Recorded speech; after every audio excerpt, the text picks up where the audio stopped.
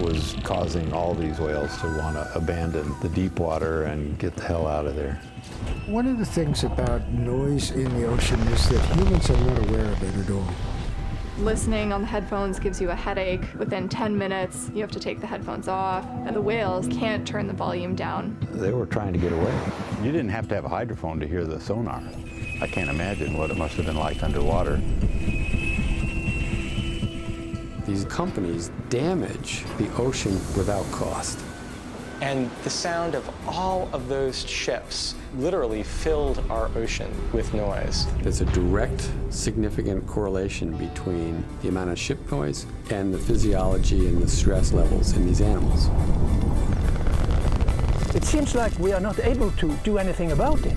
The one good thing about ocean noise is that when you stop making noise, it goes away.